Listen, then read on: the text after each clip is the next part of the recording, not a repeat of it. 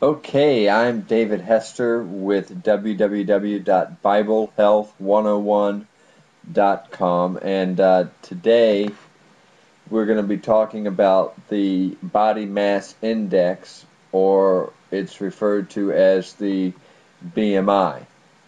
Okay, now your body mass index is currently the most common indicator that healthcare professionals use to determine if you need to lose weight.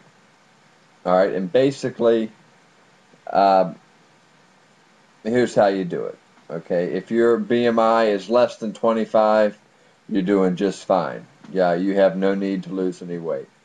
If your BMI is 25 to 30, you are then overweight and you should attempt to lose a few pounds. And if it's over 30, you're considered to be severely overweight.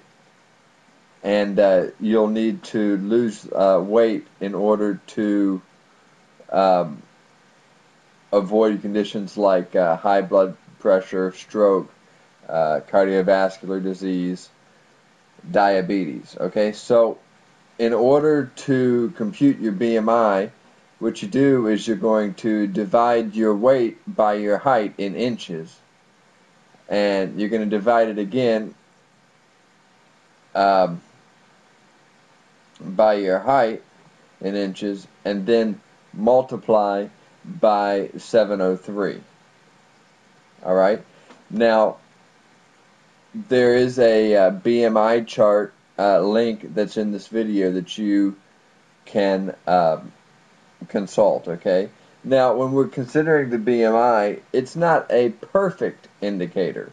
For instance, muscle weighs more than fat, so somebody that's really fit, that has a lot of muscle mass, is going to have a higher BMI, and they don't necessarily need to lose weight. But for most of us common people, the BMI is a great tool to use.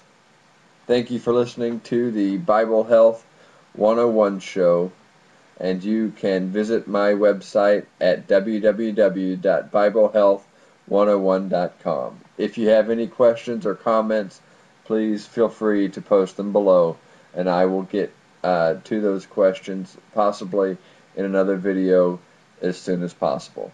Thanks so much for listening today, and God bless you.